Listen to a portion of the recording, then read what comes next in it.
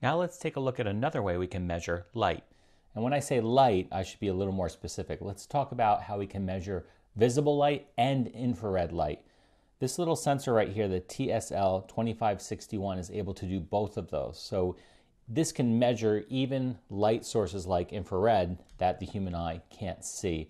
And it's done very easily. It's also much more precise compared to something like, say, a photoresistor. This sensor will put out the total lux or luminosity that it sees, again, both in the visible light and infrared spectrum. It also has a temperature sensor that's able to measure between -30 and 80 degrees C. It's very easy to hook up. Again, 4 wires, two communication wires, and power and ground.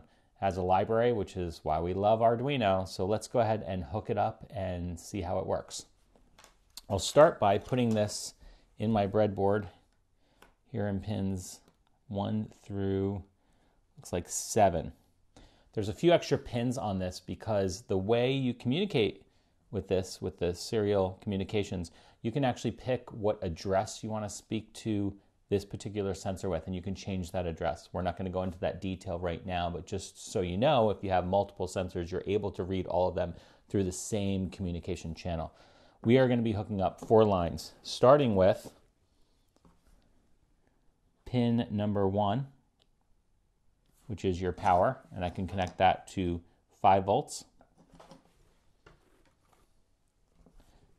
The second pin is ground, easy enough. And then I have my 2 communication pins. SCL, which is the clock, right here. It's the last pin on the sensor right there. And I'm going to connect that to analog 5. And SDA, which is the data, and connect that to analog 4.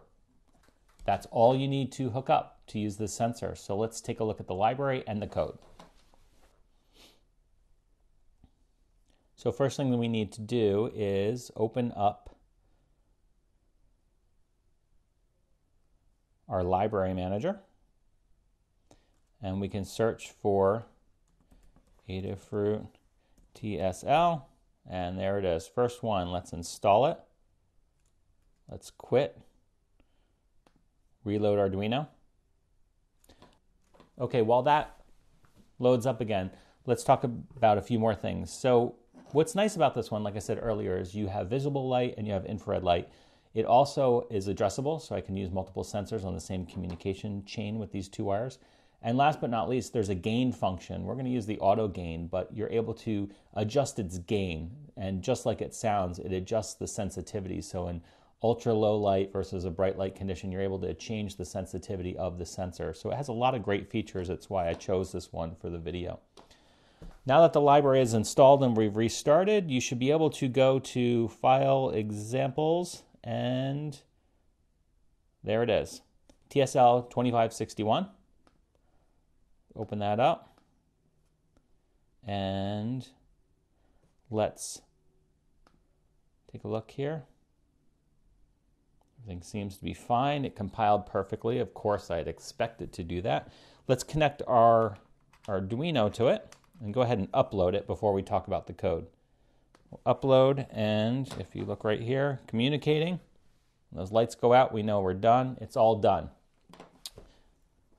Seems a little uneventful, right? Well, there's no light here. We have to actually look at the serial communications in the Arduino. So let's open up the serial monitor, and there we go. We have auto gain, the timing. There's a timing function in here. One last thing to mention, it's how often you sample, but it's also how long you take a sample for. So think about it averaging and being able to get a more accurate reading of the current lux. So right now we are reading about 370, 380. Once again, this multimeter, believe it or not, has a luminosity function. So if I turn that on and I put it down here, you can see here's where mine's reading from, so it's a little bit different. And if you can see here, mine's about 370 right there, 350. As I'm changing it, it's matching exactly what I'm seeing here on screen. So let's close out the serial monitor and we can take a quick look here. So basically there's some really nice commenting here. telling you how to hook it up. Again, 4 wires, very simple.